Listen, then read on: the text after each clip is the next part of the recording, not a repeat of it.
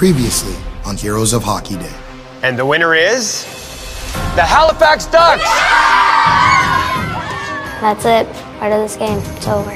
Infernal, Eagles, don't get too down on yourselves because there's a big twist. This final challenge is winner take all.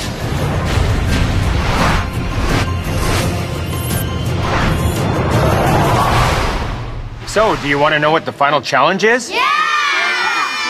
This is a three-phase challenge. Teams will split into three groups. Phase 1, groups will unravel a ball of hockey tape. Phase 2, groups must tackle one of three tasks.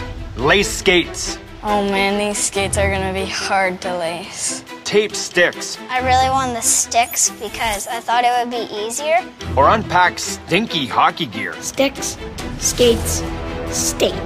That's what this challenge is. Once done, the team comes together for Phase 3. From this massive pile of brand new hockey gear, teams will pack as many bags as possible for Project North, a non-profit group that gives children a chance in Canada's North to play hockey.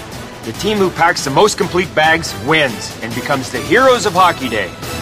Welcome to the final challenge of Scotiabank Heroes of Hockey Day. I'm Darren Millard. First up, the Halifax Tassa Ducks. They've already won one challenge. Can they win it all? So much stuff! Watch full webisodes at scotiabank.com/the 5th season.